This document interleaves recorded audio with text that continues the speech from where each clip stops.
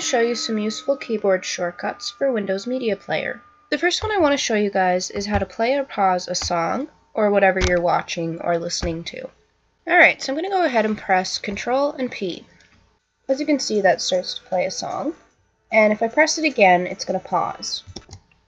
Now if I click on Ctrl S, it's going to stop altogether. As you can see, when I do that, the stop icon is now grayed out instead of blue. Now I'm going to click on Ctrl P again, and I'm going to play a song.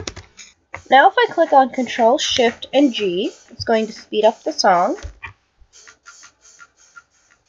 As you can see, it's playing a bit faster. And if I click on Ctrl Shift and S, it's going to slow it down. So now it's playing pretty slow. If I click on Ctrl Shift and N, it's going to go back to a normal speed. If I click on Ctrl F, it's going to go to the next song.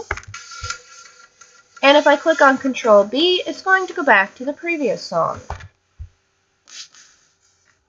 If I click on Ctrl Shift and F, it's going to fast forward.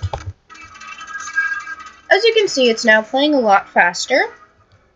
And if I click on Ctrl Shift and F again, it's going to go back to normal. If I click on Ctrl H, it's going to turn on shuffle.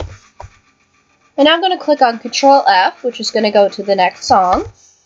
As you can see, it doesn't go to the next song in the list. Instead, it goes down here. That's because it's on shuffle. And if I click on Ctrl B, it's going to go back to the previous song again. Now, if you click on Ctrl Shift and C, it will turn on lyrics, captions, and subtitles. Now that's something that will come in handy if you're watching a movie and you'd like to have subtitles on the screen. Now if I click on F8, it will turn the volume down. Now on some computers it will be just F8. On other computers you'll need to press the FN key as well. As you can see, that turns the volume down. And if I press F9, it's going to turn the volume up. Now if I press F7, it's going to mute the volume.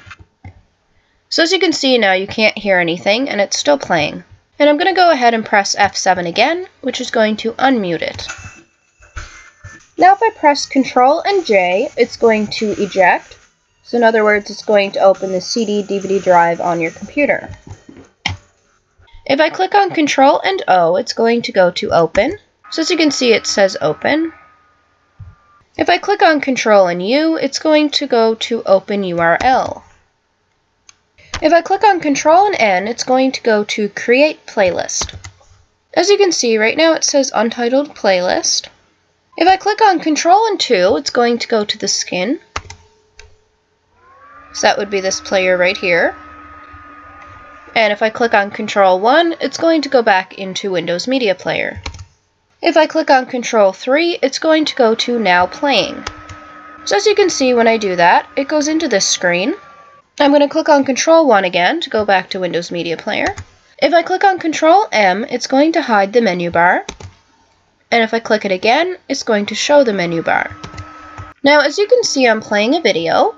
So right now I have the video on 150% zoom. And if I click on Alt 2, it's going to go back to 100%. So as you can see, it makes it smaller. And if I click on Alt 1, it's going to bring it down to 50%. So it makes it even smaller. So again, Alt 2, 100%, Alt 3, 150%. If I click on Alt and Enter, this is going to go to full screen. As you can see, it's now in full screen. And if I click it again, it's going to go small again. If I click on F1, it's going to go to Windows Media Player Help. So as you can see, it says Windows Help and Support and Windows Media Player. So those were some useful keyboard shortcuts for Windows Media Player. I hope you guys enjoyed this tutorial, and I will see you in my next video.